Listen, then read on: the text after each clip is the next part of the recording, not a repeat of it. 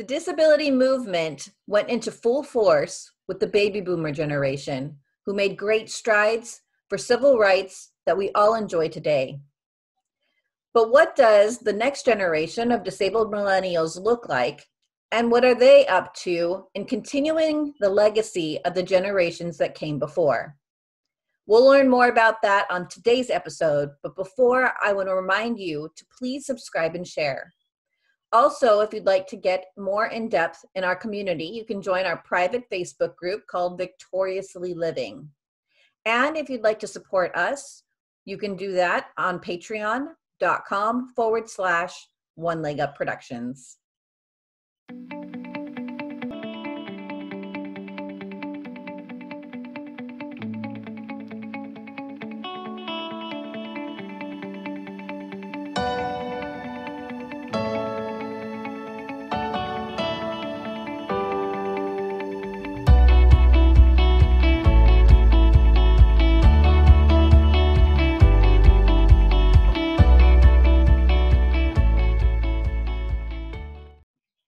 Hi, welcome to Chair Chats, the lifestyle talk show with a disability twist. I'm your host, Pauline Victoria.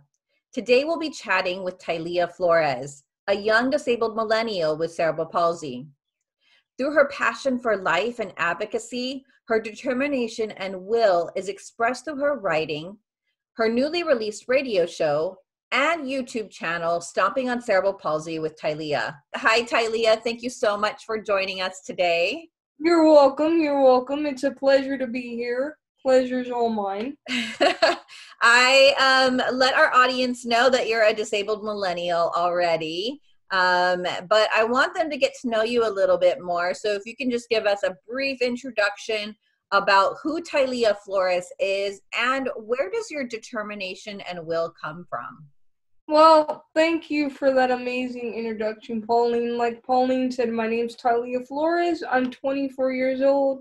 I have cerebral palsy. I'm a self-published author, advocate, and radio personality.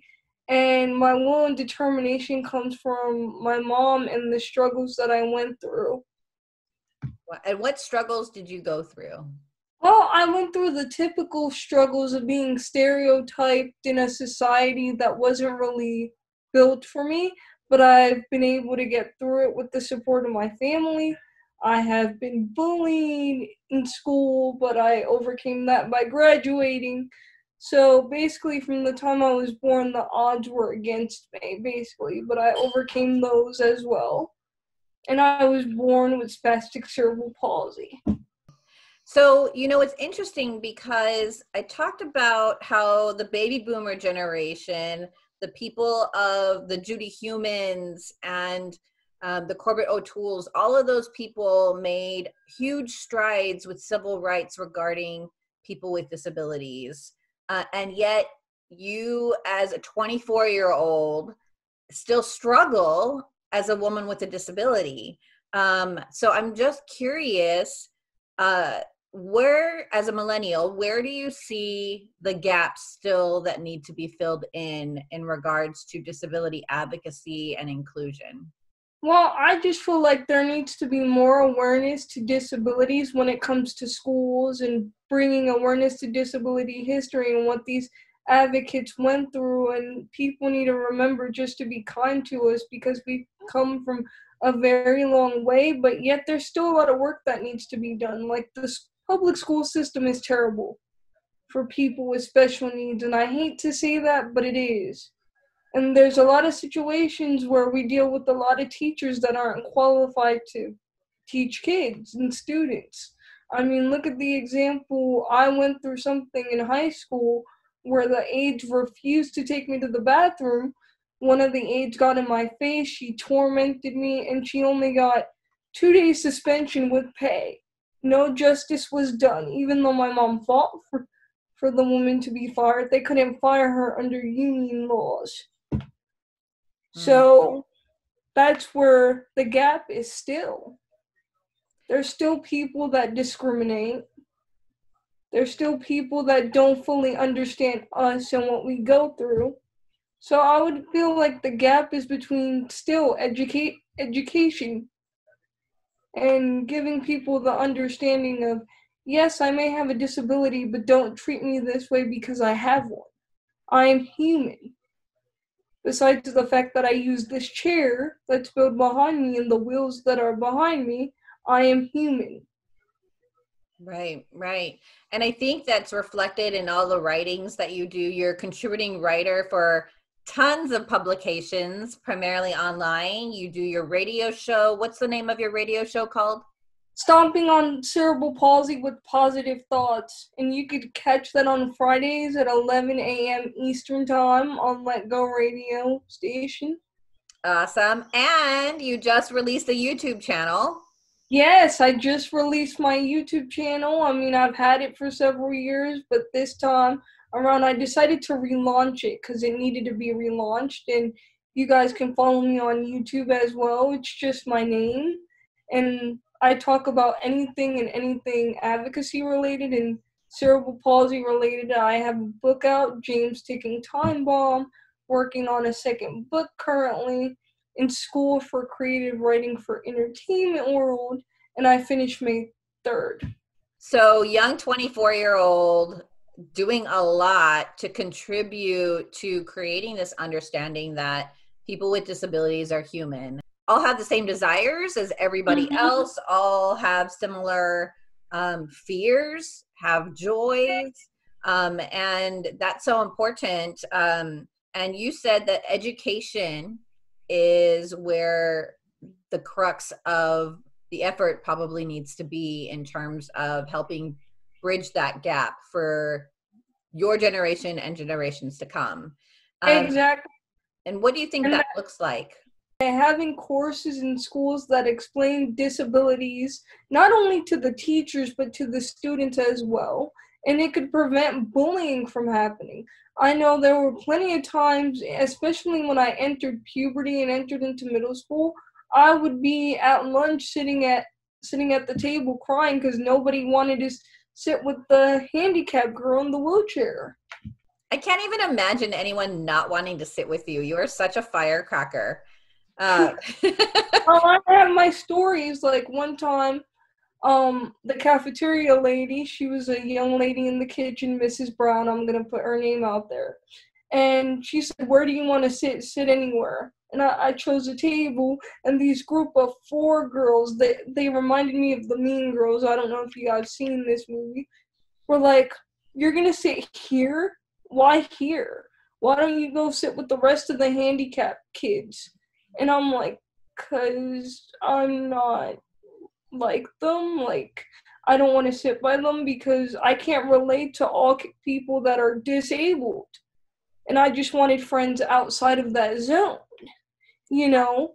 Right. Because in public school, they have the issue of labeling everybody with a disability as the same, and it's not. You may have a person with cerebral palsy that's good at one thing, but not good at the other, and that was the dilemma I was having in public school. Right, right. And I think that's a misconception that so many people have, like, oh, well, if you're disabled, you need to hang out with disabled people, right? And you could get along with everybody, but you just have to know your social boundaries and your social limit. Like, I'm a social butterfly, and you know this. Yes, I do. And everything. So I like mingling with everybody, but it's just sometimes I just don't want to hang out with the disabled crew because of the stereotypes behind that. Like, oh, look at her, she's disabled. She only hangs out with disabled people. Right. And that's, like I said, a misconception. And that if that was applied, that kind of thinking was applied to any other minority group, you know, Asians, African Americans, Latinos, like we should all just stick to our kind.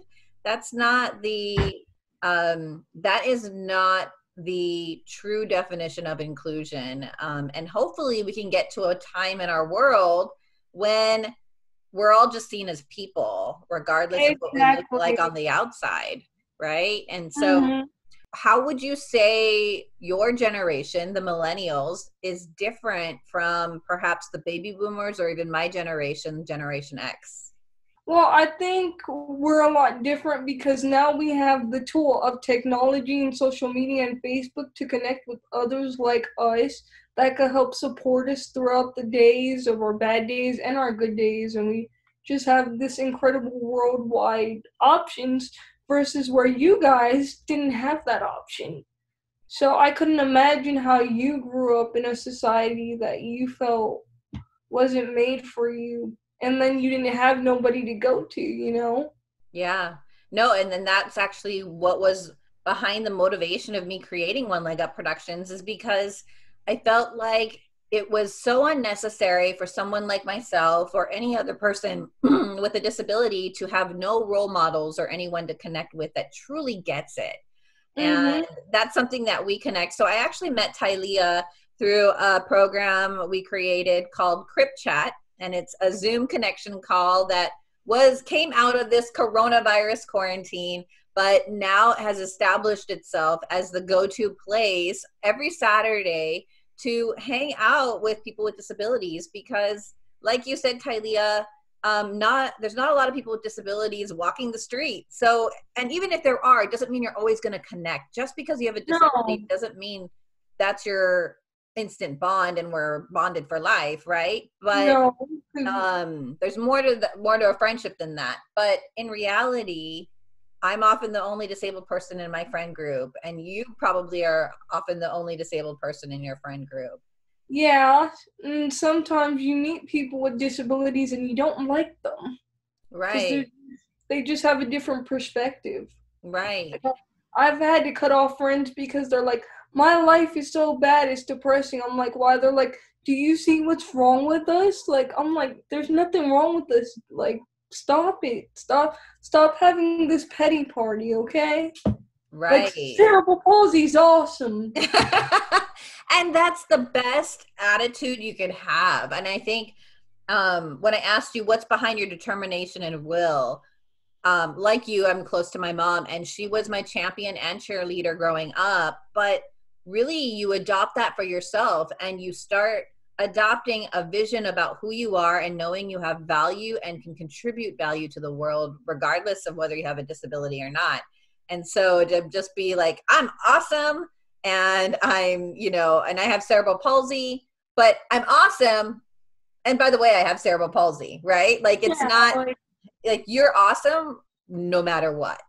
Yeah, I agree with that. But my mom has always been the one to drive me to do things that I didn't particularly want to do. Like, every time I had an issue in school, she would always be there fighting. And I think that's where I get my advocacy fighting voice from, is from her, because she had to do it for me. Yes. Trust me, there were times in IEP meetings where the teachers would fall out of their chairs on what she was saying. But I thank her. No, it's true. She even cursed one of them out once. Go moms. We need our strong moms. Because the psychiatrist said I had long-term memory and short-term memory. Oh. And she thought she could pull one over on my mom, because at the time they wanted me on a special diploma. And that's the thing with public schools too. As soon as they see you have a disability, they're like, oh, she has to be on a special diploma. My mom's like, no, she doesn't. Right. She's doing the same amount of work. She's doing algebra. You're sending her home with a packet of English, algebra, science. Why can't she be on a regular diploma? Well, Miss Flores, is protocol. Well, you don't want to know what Mom did? She yanks me out of public school and homeschools me, and she's like, you're getting a regular diploma, and I did just that 6 years ago. And now I'm about to graduate trade school, so. Awesome. And it's hard when the standards from outside world is so low for you, and you have to stand for something bigger, and you have to stand for what you know your potential is and can become. Like, I always told myself, I don't want to be a part of a statistic. I want to be somebody's inspiration.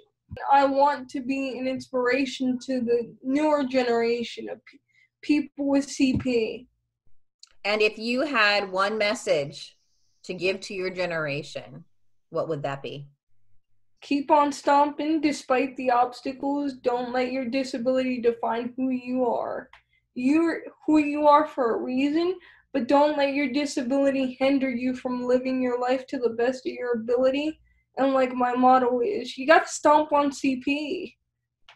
Awesome. Awesome. Thank you so much, Tylia. I so appreciate your time and your voice. Um, there is a lot of work still yet to be done. There, we have come so far in terms But of. yeah, we're still behind, and I'm sorry to interrupt you, but you want to know what scares me is that history is repeating itself. If you watch Crip Camp and you see what's going on now, not getting into politics, it's like we're rewatching what we went through almost 26 years ago. Mhm. Yeah, Mm. yeah. So And speaking of Crip Camp, um, that movie is a documentary on Netflix. If you guys haven't seen it, I would highly recommend that you go to Netflix and you watch the film. It won Sundance Film Festival awards already. It's amazing. And, even I was moved and proud to be part of this disability community. How did it affect you? it made, from the beginning of the movie, I heard about it coming out, and I'm like, yes, finally a movie on disability rights, because I've studied it. You know, my hero is Ed V. Roberts. He had a polo, and he was the founder of Independence for people with disabilities, and he attended the University of Berkeley, and I've always looked up to him. And to watch that movie and to see everything that those advocates had to go through just to make sure that we have what we needed, like the 504 plan. I mean, I was moved by that movie, and it made me cry, and it motivated me to do more. Yeah, absolutely. It does infuse you with a new verve for advocacy and understanding and being so appreciative of what they did in their generation to ensure that the basics were there. But I now we have to go beyond the basics, and it's almost now a shift of attitude. It's not really a ramp or an elevator or the bus. It's people's minds and attitudes toward disability that now need to be worked on. and the way they view it, like I know, like I've came across so many people that were ableist. It's ridiculous, but I had to put them in check sometimes, and it's like, why do I have to put you in check? You're 30 something years old, you're 40 something years old, you should know better. Like, don't sit there and say, oh well, she's handicapped or she's crippled, so she may not understand. And I hate the word crippled. Okay. And for our audience who's not familiar with the term ableist, can you describe what you think that means? A person that is discriminatory against somebody with a disability. And how have you experienced ableism? Okay, so one time I was at a buffet with my friend, and the lady was like, "You're handicapped. Why are you eating in my buffet?" And I was like, "What?" So my friend at the time, she got up. She was Russian, and she came from this like country, you know. She got up and she said, "How dare you? You should be ashamed. Come on, Ty, we're getting pizza." Wow. Wow. So blatant discrimination still exists, and you've Yeah, experienced that in your young life. yeah. And I mean, my mom doesn't know this story, but she'll know now. She'll know now. But yeah, sorry, I'm, mom. I'm happy to say that I went through that, because that was the first time without her, and I was like, and one time with her, I was at Walmart, and the lady, we're standing at the cash register, and the lady goes, "I'm sorry if I'm being nosy, but what is wrong with your daughter?" And my mom's like, "You are being nosy, and what is wrong with you?" Right. Like, Right. people don't know how to like talk to us and Right. like act as cool. Like, and then there's people, like, I enjoy when people come up to me and pray, but don't do it while I'm in the middle of eating. Right. Like, don't be like, "Dear Heavenly Father," I'm like, But then other people look and they're like, oh my God, look at the poor girl in the wheelchair. She's getting preyed upon, you know? Right. And prayed could be two words, P-R-E-Y and P-R-A-Y. Yeah. Or people talk to you in like this baby voice. Like, do Right. not speak to me in a baby voice. I am going to be 25 years old. Do Right. not speak to me that way, because I don't like it. Or if I'm at the doctor's office, I'm telling them what's wrong with me and they talk to mom. I'm like, but she's not talking to you. I'm talking to you. Treat me as an adult and treat me with the respect. How does it make you feel? Awful when they do that. It's like, come on now. Just don't see the chair for a second. See that I'm a human. And another thing that annoys me is when I go to a doctor and the doctor's ableist as well. I had this one doctor, I'm not going to say her name because I can't, but she examines me. She was a specialist. She goes, this is the worst case of cerebral palsy I've seen. Cerebral palsy is a serious disease. I looked at her, Paulina, I said, number one, doctor, blah, blah, blah, you should educate yourself. Cerebral palsy is a condition. It's not a disease. And if this is the worst you ever seen, God bless your heart, because I'm still living. Right. Right. How did she respond?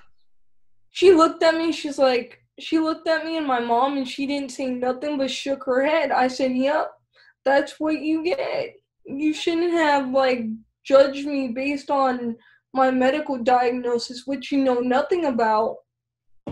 Yeah. Yeah. I can relate to a lot of your experiences, Tylia, and I know that I often feel dismissed, disregarded, anything dissed, right? Just dissed because either people underestimate you, or you make them feel so uncomfortable they just can't. They're besides themselves. They don't know how to respond to us, and what bothered me when the doctor said that, because she was a specialist in cerebral palsy, and I'm like, if I'm the worst case you ever seen, what happened to the rest of the people that suffer from severe epilepsy, the ones that can't talk and tell their parents what is going on, the ones that have to have feeding tubes? Like, yeah, my cerebral palsy may be hard, but I can't complain. I'm lucky that my cerebral palsy wasn't as bad, you know, but I think about those people all the time that they have the cerebral palsy so bad that they can't speak for themselves and they're just trapped in their mind. That's why I started doing advocacy, to be honest. Right. Because I wanted to be that voice for those people to say, oh, she feels the same way I do. Maybe if I show my parents this article that she wrote or that video that she did, they could finally get where I'm coming from. And I had one parent from Mexico that he was a single father of his son with CP, and he wrote to me back when I first started my YouTube channel. I did a video on cerebral palsy and spasticity and sleeping, and he wrote me a heartfelt note. He was like, you know, thank you. I finally feel what my son goes through. Wow. And that right there is why I do what I do. Yes. Every single day. Yes. And sometimes I may be up till 2:30 in the morning writing an article, 4:30 in the morning recording a show, you know, doing my live streams, doing the writing, doing the advocacy, but I don't care. As long as somebody hears what I have to say and it could impact them, great. Same thing with my social media. I don't use it to impress people. I use it to inspire people to say, wow, look at her, she's living her life. Maybe I need to start doing the same things too. Like when I first went out to a nightclub, I purposely took a picture of myself drinking a Coke and rum. Yeah. So that people could see that, yes, I may be disabled, I may have cerebral palsy, but I live my life to the best of my ability. Right. And you still want to have a good time. Yeah, I'm a human, and Yep. Yeah. No, and advocacy, I think, between the baby boomer generation when the disability movement first started to now looks different, right? We have the technology to be able to get our voices out there in a bigger way, to connect to people in a bigger way. And Tylia, I just want to thank you so much for being that voice for your generation. I know you're one of many, but each one counts. each And one. yes, each one And counts. and it doesn't matter where you start. Like, I started at 18 thanks to Facebook and thanks to the World Wide Web. So, yeah, it's never too late to start advocating if you're watching it, as long as you do it. It's the minute you sit at home and you want a petty party and you complain about your life and the things that are wrong with society and you don't do something, that's when the problem starts. You have to get out there and you have to do something about it. Right. And when we say do something about it, it doesn't always look like picketing a building and No, protesting out there. It could be just sharing your story and putting yourself out there in a vulnerable way that makes people want to connect to you, to listen up and shift their perspective of what e- disability means and looks like. exactly. Exactly. And that's why I started all this stuff. I've been a published author since I was 16, advocating since I was 18, and I love what I do, and I'm going to do it for the rest of my life. Awesome. Well, we are blessed then to have you do that for the rest of your life. Tylia, I'm going to ask our viewers, if you're watching this right now and you're a millennial with a disability, I'd love to hear from you. What is it that you see still needs to be worked on? What issues still need advocacy to promote disability inclusion and equality in our world, so that way we are all seen for our potential and can take full advantage of the opportunity and the privilege to live a full life. I want to ask you to also to please subscribe and share. I think this video on this episode, it's a great opportunity to inspire other young voices to come forward and be the light in our world today. And so please subscribe and share this channel and this video. And also, if you'd like to get into more deeper conversation, join our private Facebook group called Victoriously Living. And if you'd like to see more from One Leg Up Productions, you can support us financially at patreon.com/One Leg Up Productions. Thank you so much for tuning in. And until we meet again, be blessed.